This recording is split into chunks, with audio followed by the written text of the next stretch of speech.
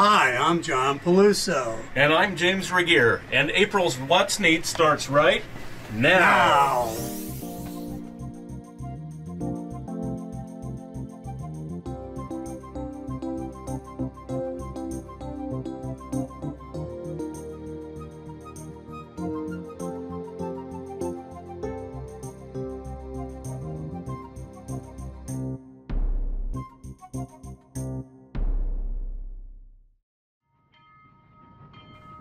The What's Neat Show is sponsored by Caboose, sharing our passion for trains since 1938.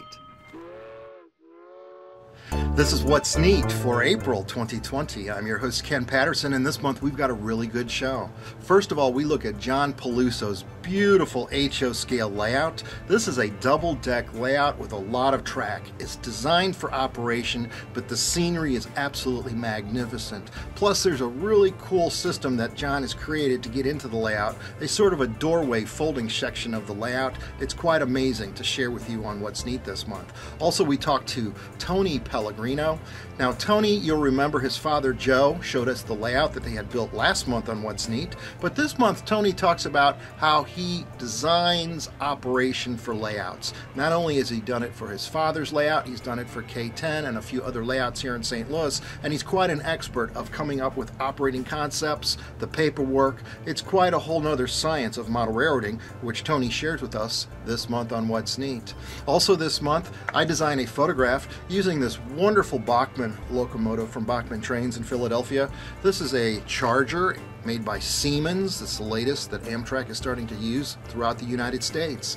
And for this project, I was to create the cover of their 2020 catalog. You've seen me do that in the past. Here's a 2019 shot that we did last year. But this year, it's all about creating a scene, layers of scenery, and the prototype super elevated roadbed and design of that. So I take you through the steps of that process, and all these steps are the same steps I use when I design a layout. Also, I'd like to thank very much Caboose out in Lakewood, Colorado for supporting the What's Neat show now for going on 3 years. Thank you very much for that. And just remember, all of the products seen in this episode of What's Neat are available at Caboose in Lakewood, Colorado. And so with that, let's continue on with the rest of this month's April 2020 What's Neat.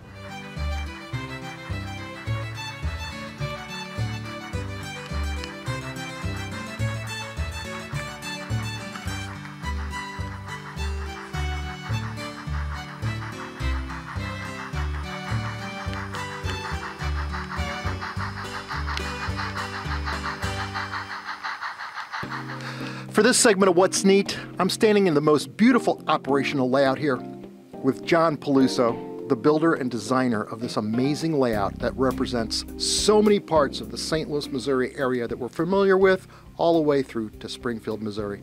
John, this is an absolutely beautiful work of art, 2 levels. Tell me about your passion for this hobby. I love this hobby because a little bit of everything, you know, modeling, carpentry, scenery, electrical, painting, just strictly modeling, you know. And you've been doing this for quite a long time, haven't you? Yes, I have. 50 years. 50 years of being a model railroader. Yes. Is this the best hobby in the world, or what? It is. And you've built this dynamic looking double deck layout that is absolutely designed for operation. Yes, it is. So about how many people do you have come to one of your operating sessions, and how long do they last? I have 7 operators. Operators are 1 dispatcher, 2 yard crew, 4 yard crews. And it takes about 3.5 hours to do a session. And the session is an A and B session, kind of overlap. So when A session is done, the next session is B session. And that pretty much gets all the trains run, all the cars moved. So you allow them to break it up there into groups so that one group gets a break, the other group takes over. Correct. That's a really neat philosophy on how to do that. And about how many hours does it take? Well, an operating session takes about 3 hours, 3.5 hours. And you've got a lot of paperwork down here to fill that up. I also noticed that you were sharing with us outside on the bar top out there this dispatcher's magnet board for keeping track of trains. Tell me about that. Yeah, his job is to move the train from point A to point B and without having a cornfield meet. And he's in constant communication with each road crew by a two-way radio, and all the road crews have a two-way radio on them too. So not only that, everybody is listening in on everybody's conversation. So they kind of know where everything's at and what's going on through the whole operating sequence. That's fantastic. Now, you've chosen to model the areas around St. Louis. I recognize so many of them. Did you grow up out here? Yes, I did. I rode my bike down there at Sublet and Macklin Avenue, which is right around here. And the Mopac had their main line down there also. So me and my friend would ride our bikes and we'd have a ball. I mean, we stayed there all day watching Mopac and FRISCO trains running through, doing the switching. There was a lot of industrial areas down there. So it was fun. It was fun. That's cool, man. So you're modeling your childhood, and so many people do that. But what you've done here that we can see is you've modeled it so accurately. When I can walk around your layout and absolutely recognize locations, I mean, it's why did you do that? I want people to know where they were at. They've been there, they can recognize it, and that's a fulfillment of I like personally, because they know that I modeled that area and they've been there. That's amazing. So many things. The Merrimack River Bridge, that beautiful layout where the O-scale layout's in St. Louis. That O-scale layout is in this beautiful Webster Groves train station that you built here on your layout. You did a magnificent job on that. And also something else that's really stuck out with me are your backdrops. Tell me about those. The backdrop is a commercial company that's no longer in business, but the name of the company was Scenic King, and I made copies of all the originals, so I still have the originals. So if I ever build another layout or revise a scene, I can always refer back to my originals and make more copies. They're beautiful. Now I noticed you said this, we talked about the double deck. Tell me about the height of each level. Well, the lower level is 43 inches and the upper level is 62 inches. And I made that height because I like high level operations to see the train at eye level. It looks so neat just to see a train go by at eye level, and it looks real. It does, and it looks so great when you can see it. Now I noticed you used some very fine detailed track. What code track are you using here? This is all code 83 track by Atlas. And I also noticed you like ground throws where you walk up to the location, you can throw the switch yourself. Yes, they're all Caboose Industries ground throws. They have contacts in them in case I want to signal the turnout. Okay. Now, the super trees are absolutely beautiful, and they look just like the backdrops. Did you flock these with ground foam? How did you do your trees? Well, when you get them from Scenic Express, right, they're the basic brown-looking color. So I actually painted them, spray painted them a gray color, and then black over that to give it a oak, Missouri oak type looking tree. And then I sprayed it with adhesive, sprinkled the ground foam on it, and then spray it with hairspray to secure it. There's a lot of those on this layout. Now I noticed you've also used beautiful ballast. What type of ballast have you used on your track work? The ballast is from Woodland Scenics. So it looks like medium to fine ballast, and it looks like you mixed the colors a little bit. It's the color that they have. It's a gray and a white, right, and a light gray and a white combination. So, and it's a medium ballast. It's not fine. What is about your minimum radius on this layout? Minimum radius is 30 inches, and it goes up to 36 some spots. And you built this beautiful working helix that gets you from one level to the next. I shot some video of that. Tell me about how that works. How many minutes does it take? It takes 2 minutes and 20 seconds to travel from the lowest level to the upper level. And 2 minutes and 20 seconds is a long time to some people. So I end up putting a portal to view the train while it's going up there, so guys can look at their train while they're going through the helix, and they don't panic of where is my train. It's right there, they can see it. That's fantastic. Now, one thing I noticed when I originally walked into the room was, and I know you're an engineer by trade, you pay attention to detail, and you've built the most magnificent folding gate system, and I've seen some in the last few months, actually years. You, by far, have built the most detailed folding gate section I've ever seen. Tell us about this. Well, it was a dilemma because I had to figure out how to get into the layout room, and it had to be a gate. So most gates I've seen are either a bridge type gate, unscenic, or the lift out gate or lift out bridge. But I wanted to incorporate a swinging gate and be scenic. I didn't want it to be a plain Jane gate. It'll disrupt the flow of scenery. So, Right. But right now, as you can see, the scenery flows right through the gate. You can't tell it's there sometimes. It's just fantastic. I know the math involved in lining up the track, making on a curve. It's on a curve. It's not a straight. We're all looking at the video of this because I did shoot that a couple different clips of you opening it and closing it. I am so impressed with that. Now you are going to be on an open house, is that right? Or just operation for the NMRA 2020 show convention coming up here in St. Louis.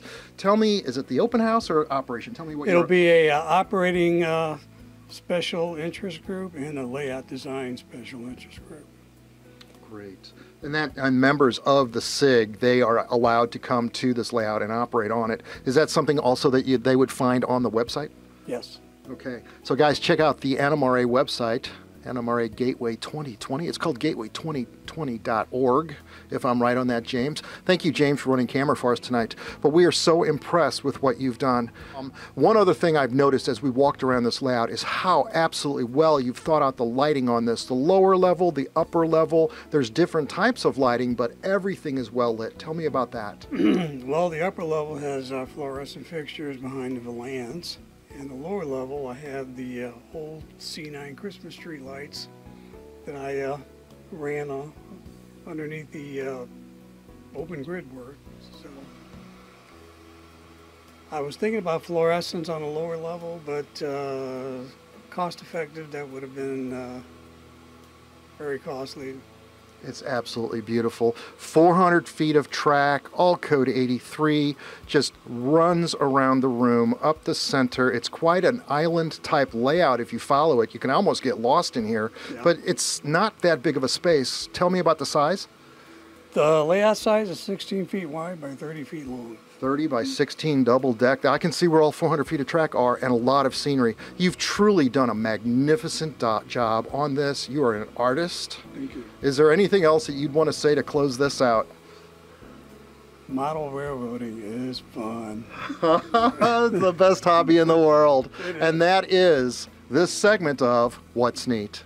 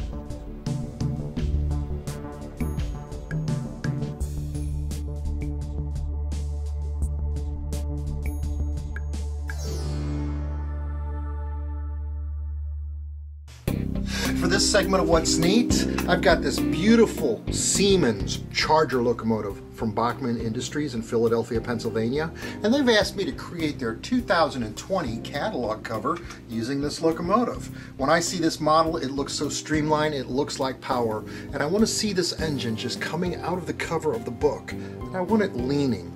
There's only 4 different things you can do with trains. Trains come at you in a straight line, left to right, or in a curved left to right.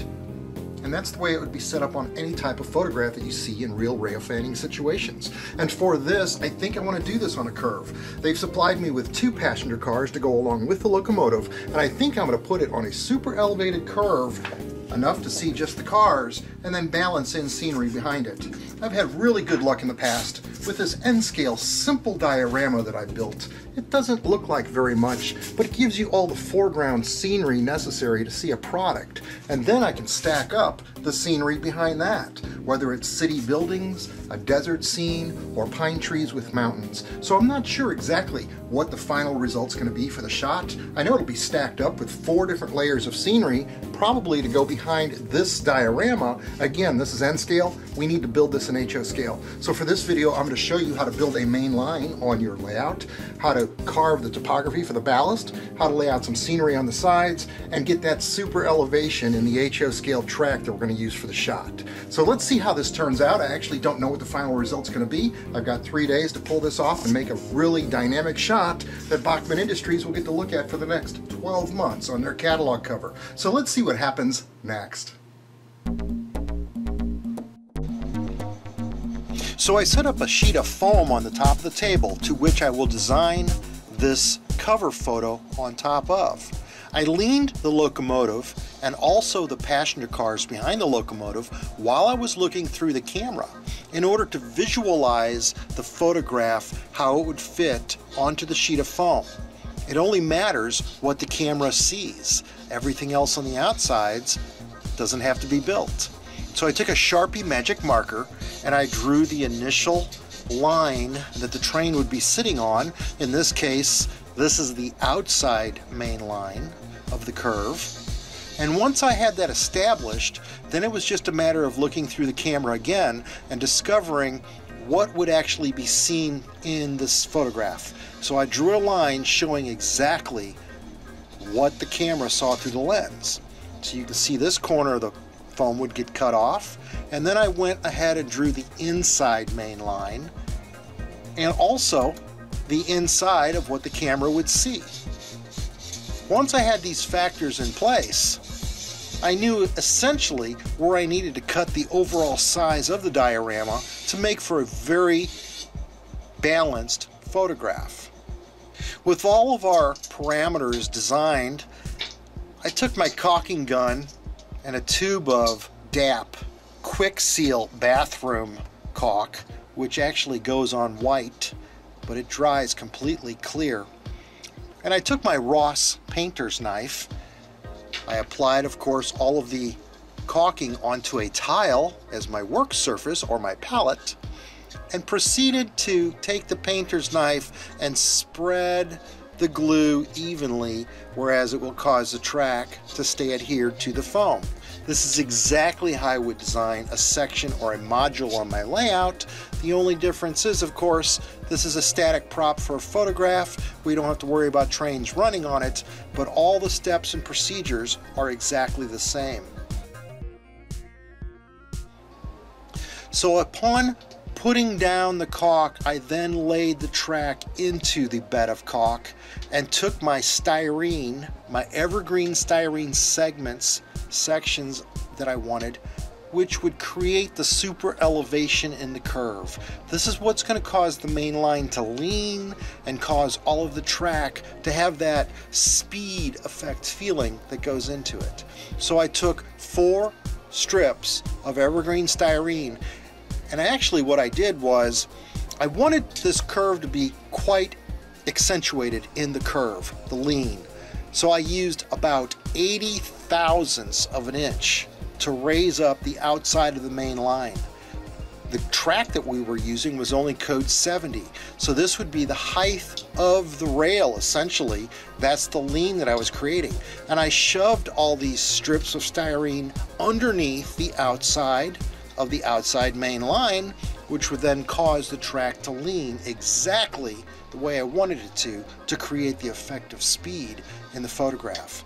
I did this on the outside main line, and I also did this on the inside main line.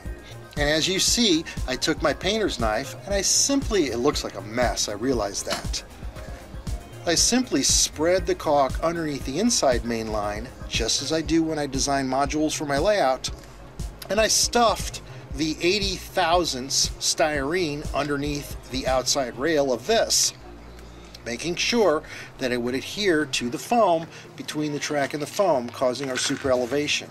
And so now we have both main lines in place, and as I mentioned, this caulk will dry absolutely clear, and it's a paintable caulk, so I can get ballast to stick to it. It's very simple.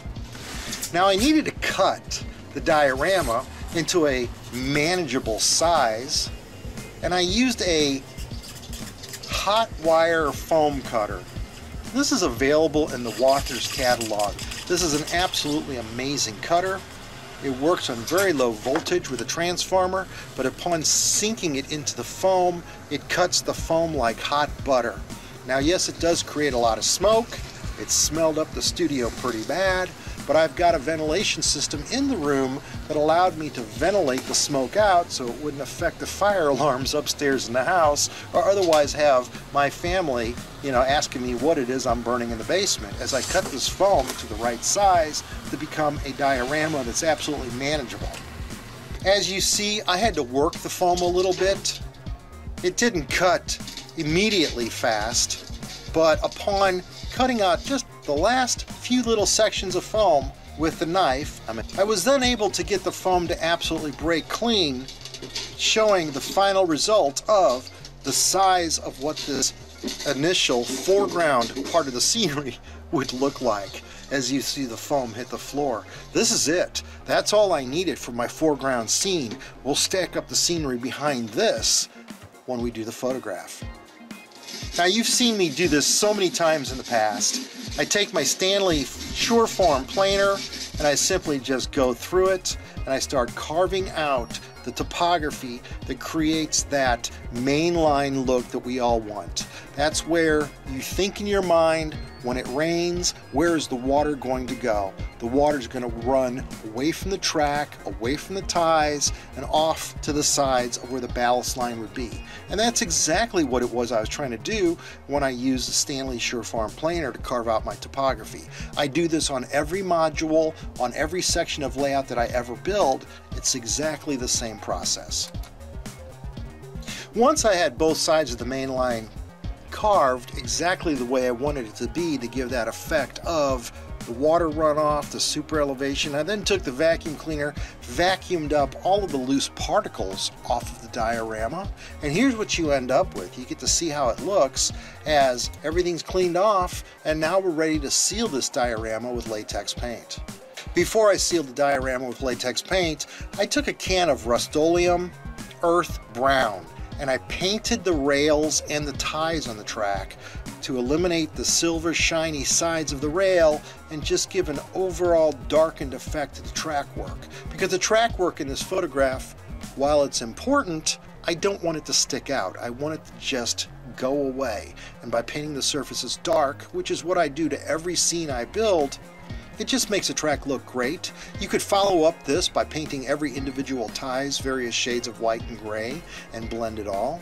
But for this diorama, I just used earth brown paint and it worked great. Now it was time to seal the foam and paint the diorama with the dark, I like to use latex house paint. I generally just pick an overall dark shade of brown. A lot of times you go to the hardware store and you find the oops paint or the paint that was mixed wrong. If you find a dark shade of brown, buy it, because a gallon of that for 10 cents on the dollar, it's exactly what us modelers want, just to give a base coat to the scenery.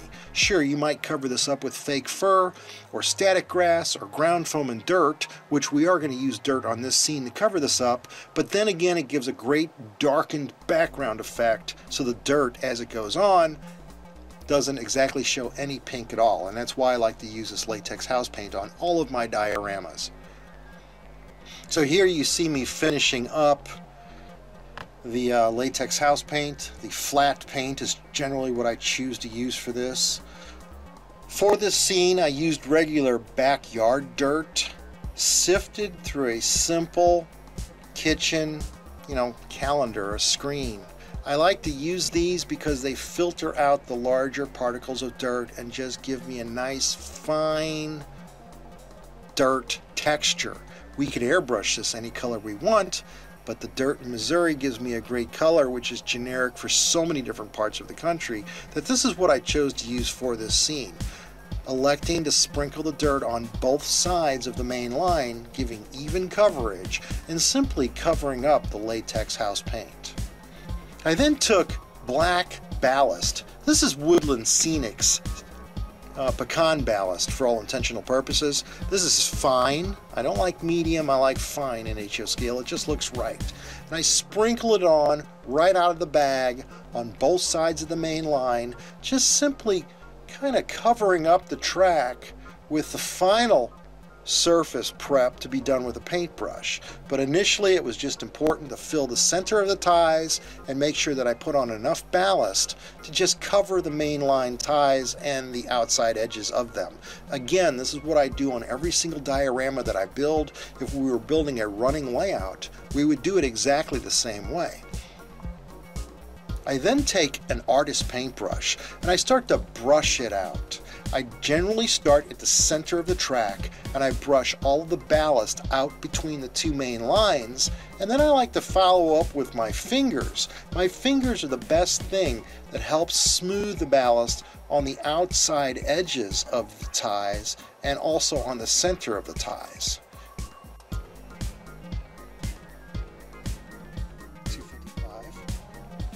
Again, using my fingers to spread the ballast and give a nice even flow to the scene.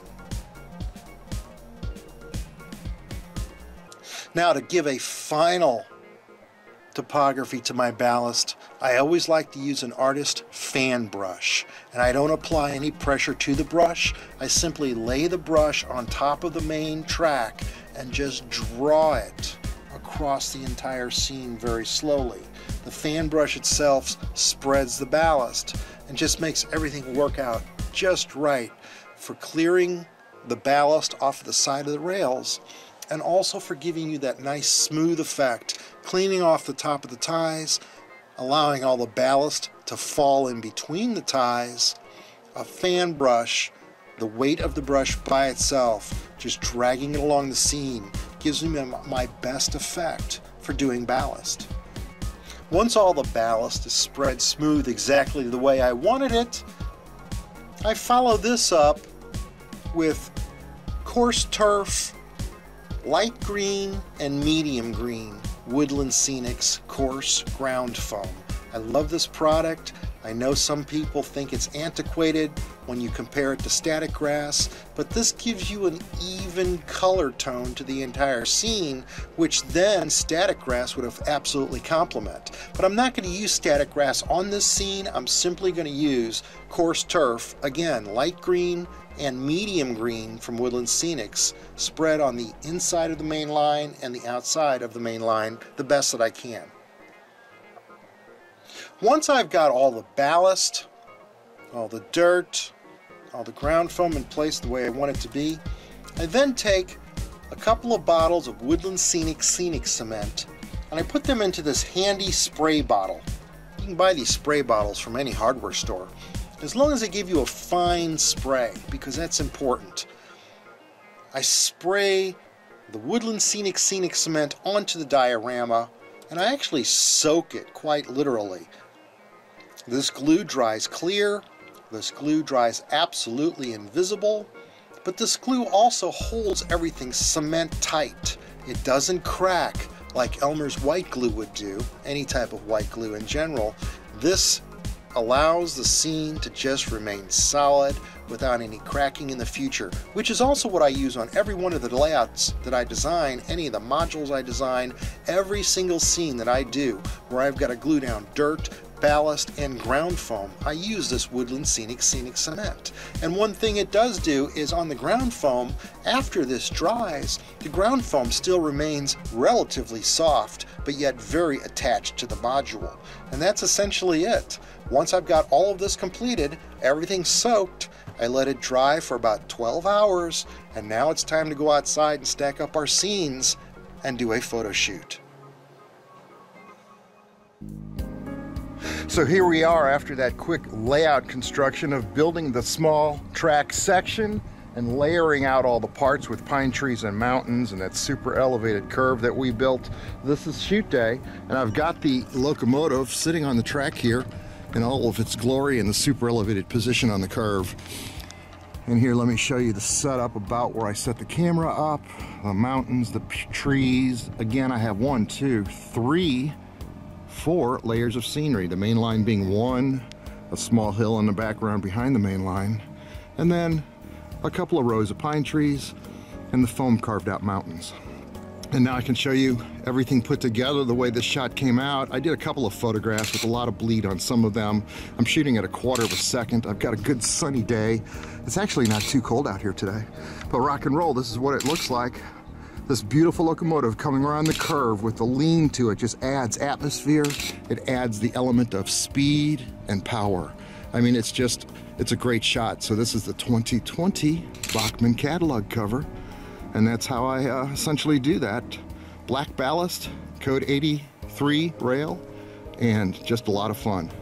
So that's this quick photography segment and construction build for What's Neat.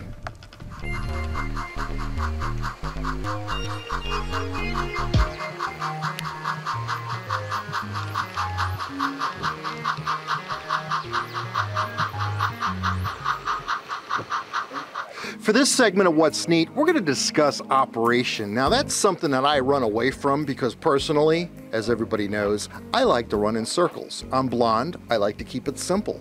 But Tony, you've designed operation on your father's layout that we're standing in here, and also on the K10 layout over there in Marysville, Illinois, which has got to be about a 5,000 square foot layout. Tell me your philosophy. How do you turn a circle layout that I like into work? You just emulate the prototype. Trains don't run in circles on the real one, they run to make money. So you gotta figure out first how they make money, how they deliver goods and receive goods. And you simulate that. Once you get into that mindset, it lays itself out. So where do you come up with the expertise, the ability to be able to do this? Has your passion always been operation? Since I've had a subscription model railroad since I was 3 years old, and always went through the switching puzzles in there. And that's really how I started. I would, draw them out on paper or use wooden trains back then. And I always loved that part of the hobby. Just the problem solving, the operating, prototypically, figuring out how the railroad would do it. If the railroad has the tracks there, they're there for a reason. It's your job to figure out what the tracks are there for, how they're used.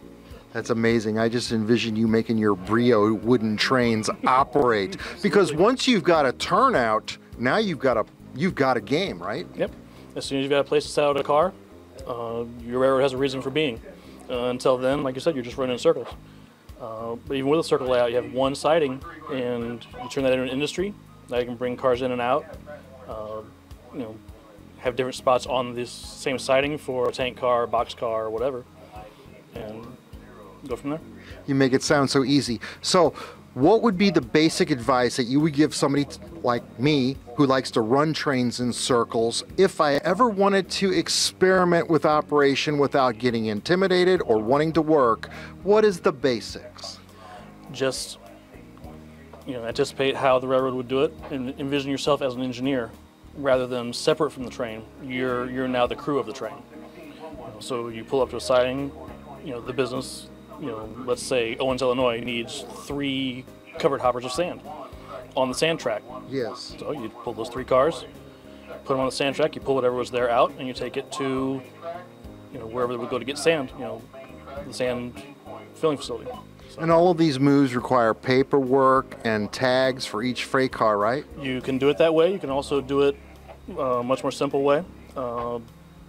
Just swap one car for one car to get started, to get the feel for it. You can make it as complicated as you want by routing individual cars with car numbers to real or non-existent industries.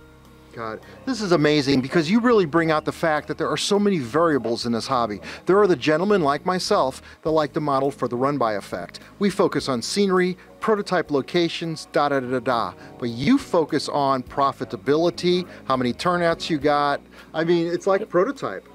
And we draw our inspiration from the prototype. we'll go out and look for switch lists from the prototype and see that, on this date, in 1984, they picked up 3 cars and sent them to Chicago, sent 2 cars to Wood River. We'll try and grab all that information and try and incorporate it into our system. We'll use it for destinations for cars that are off the railroad. They're simulated by staging, and it'll give you an idea of how frequently the trains ran to that industry. Now, where do you find those switch lists? A lot of research has been done by historical societies, depending on which railroad you're modeling, or just any railroad in general that's in your area.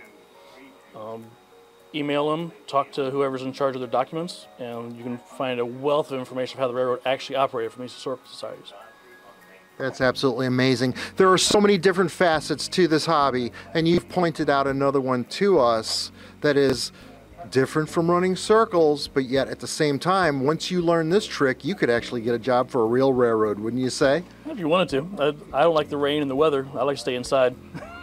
God, this is the best hobby in the world, and it's because of what you do and your dedication to what you do. You're teaching us a whole nother way to explore model railroading beyond scenery and into operation, which I'm sure is mentally very stimulating, wouldn't you say? It is, and if you look at everything as a model, including how you operate the trains, it's no different than building a structure or building a prize-winning, car. You're trying to achieve that level of prototypicality. Wow, that's amazing. Thank you so much for sharing this information with the viewers on What's Neat. It's deep, but it's great. So rock and roll. Thanks, Ken. All of the model railroad products seen in this episode of What's Neat are available through Caboose in Lakewood, Colorado, or order online at mycaboose.com.